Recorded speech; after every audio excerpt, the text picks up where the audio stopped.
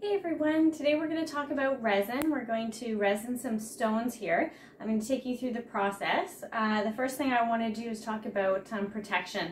So making sure that your hair is up. If you have long hair, getting hair in the resin and resin in your hair is not fun. An apron to protect your clothes or a smock, anything like that is going to help protect because resin does tend to get a little bit messy sometimes. I've protected my table with wax paper. This is what I'm going to use. It's part of the process for me resining the stones. I also have rubber gloves. I have my 2-part epoxy resin. I have 2 plastic cups. This is where I'm going to be mixing my resin. I also have 2 plastic, I guess they're like the shooter glasses, the little red solo cups here. This is what I'm going to be mixing my 2 parts in before I'm combining them together, because you need to make sure you have the exact same amount of both products.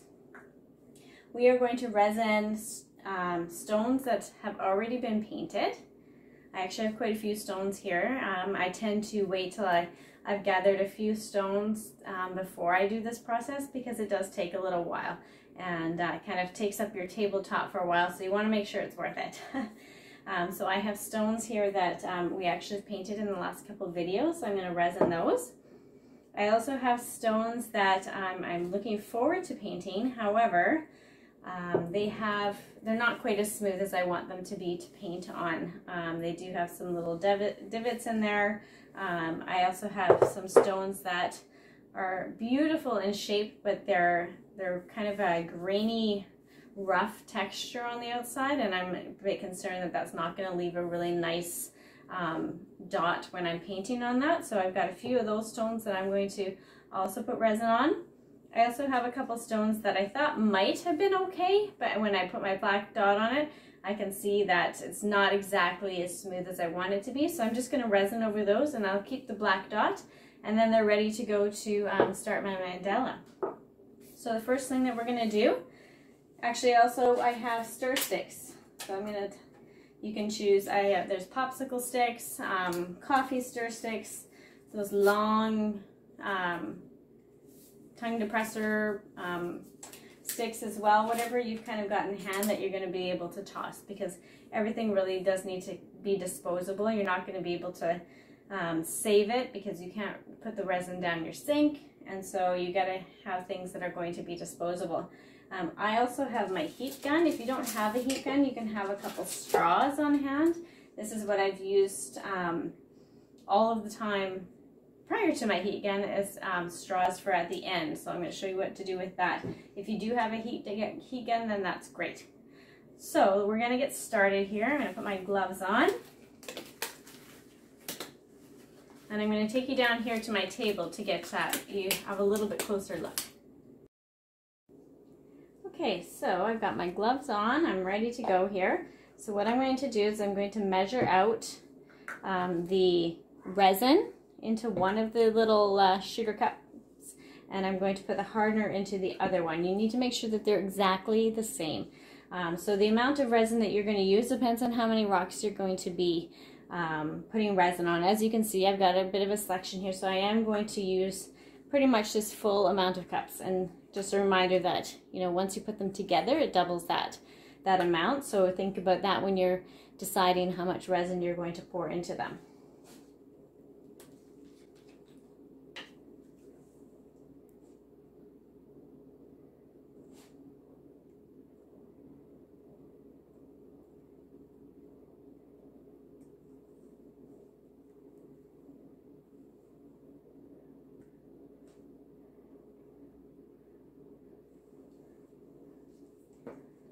I've done up to the one line, the first line inside there, and I'm going to do that for this side here too.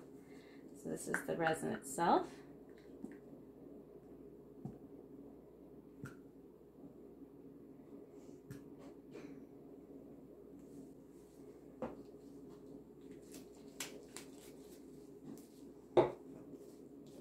You want to make sure that you're doing this near an open window. This is an ArtResin, so it doesn't tend to have as many fumes. You can most definitely do it inside.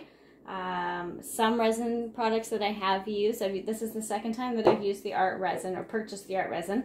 I did purchase another resin locally which had a little bit more of the fumes. So I just did it near the window, opened up the window, kept that open while they were drying, and it was totally fine. This one tends to not have any fume or any smell at all, which is awesome. So we can totally do this inside and we're good to go. So I have both the hardener and the resin here together. So what I'm going to do is I'm going to be pouring both of these into one of the cups.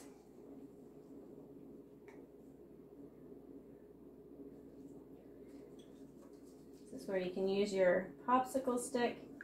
Make sure you get as much of that out as you can.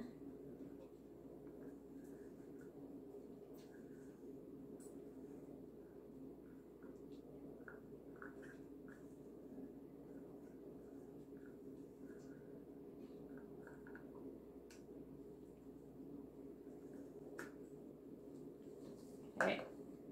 And you're going to do that same thing with the hardener as well. You're pouring it into the same glass.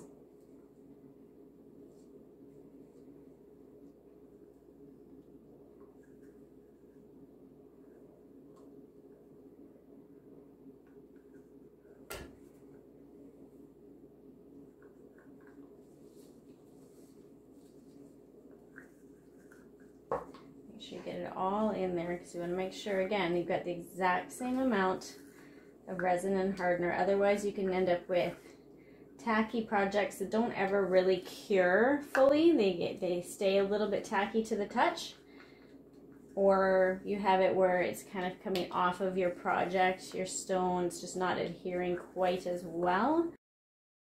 Okay, so I have my hardener and my resin are both in here, and now I'm going to stir it, and you're going to give it a good stir for 3 minutes.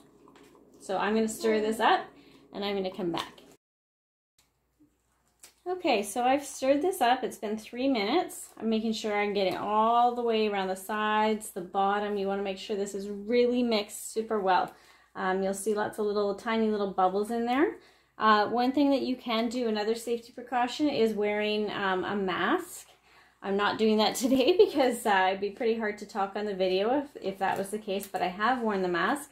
There is tiny little bubbles sometimes that float up, and you just want to make sure that you're being safe. So that's definitely another precaution that you can take. So now what I'm going to do is I'm going to be pouring this mixture into a new clear cup. This makes sure that, really make sure that you have all the resin really well mixed, because sometimes on the bottom it can be hard to do that. So a trick that I learned was to stick it into another cup. That means that you got your top on your bottom and your bottom on the top now, and then you can give it another little stir, and then you're ready to go. Okay. So we are ready to apply our resin. So for me, I'm going to start off with one of the stones that we did in a previous video.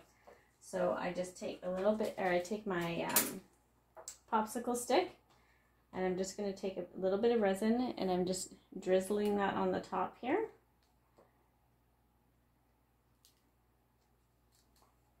And I have my gloves on, my latex gloves, and I am just going to be massaging that all over my stone. I'm getting really good coverage all over. Make sure you cover up the whole thing.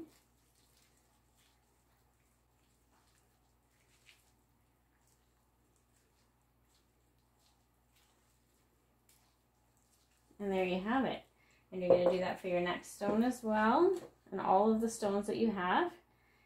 Just put a little bit on there with your popsicle stick. You can always add more if you don't think that you have enough on there, but this just gives it so that you're not over resin, putting more resin on there than you need. So I'm literally just rubbing the resin all over my stone and just making sure that I got the whole thing covered. So as you can see, it's giving it that beautiful shine.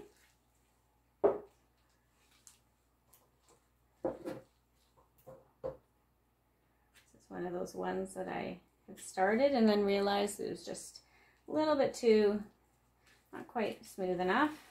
So again, just massaging the stones all over. Making sure you get it nice and even. These are self-level, this is a self-leveling resin, which means that it's going to, as it settles and sets in to your stone, it's actually going to set into all of those tiny little spaces on its own, giving you that smooth surface and having it ready for paint. So you don't have to try and get it into all those little grooves. You're going to be able to just, the resin will do that for you. So make sure with this that you know which side is your top and your bottom of the stone, and which side it is you want to paint on, because you want that facing up.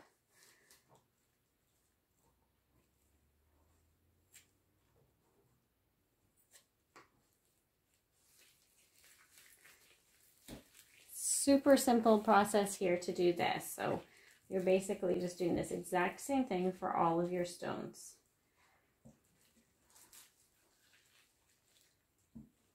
So I'm going to go ahead and resin the rest of these, and then I'll be back.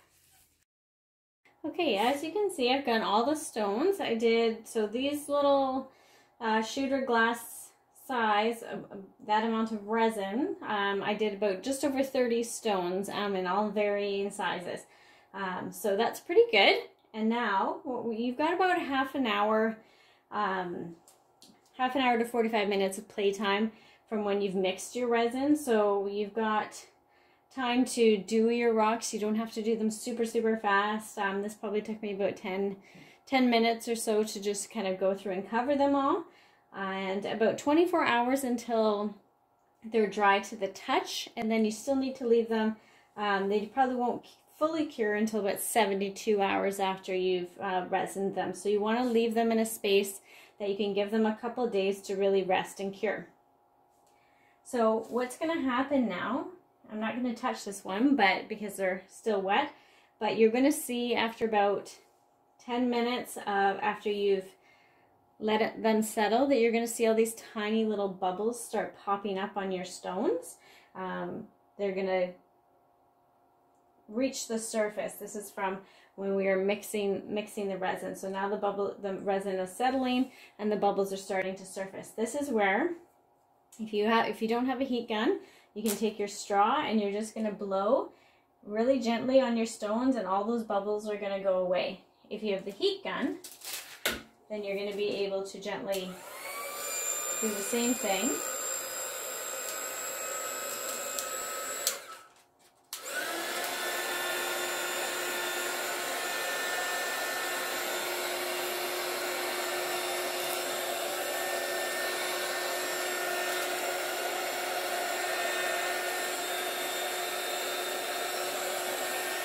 And all your bubbles are going to go away. If you're doing this many stones and using the straw, I have been winded by doing that. That's why I did purchase the heat gun, because if you're doing multiple batches of the resin, or doing more than just kind of the one batch, it can kind of take your breath away a little bit. So when you're doing a big batch like this, it's really nice to have the heat gun that you can just go over them all, and it just takes away all the bubbles. You'll leave it here, just kind of keep an eye on them, make sure there's no hair or any particles that kind of tend to settle on them. Then you can probably just really gently try and get them out with a toothpick before it's permanently in there. So there you have it. That's the step-by-step process for resining your stones. So I just want to show you something really quickly. These are a couple stones that have already been finished with the resin and cured. The reason that I put the stones on the wax paper to settle and dry is that because the resin is a self-settling resin, the resin will tend to slowly go down around the sides of the stone and onto the bottom of the stone. And then with the wax paper, it actually will set, I don't know if you can see this here, but you can see that there's a base on the bottom of your stone, so that when you have it ready to display, it's not going to be super wobbly. It's actually created its own little base to keep it level. And so that's what the resin does, and that's why I put it on the wax paper, because then you can just peel it right off of the wax paper and it's got its own little base for displaying. So I hope you have really a lot of fun with the resin. If you have any questions, please feel free to comment or send me a quick message. I'd be happy to answer those for you.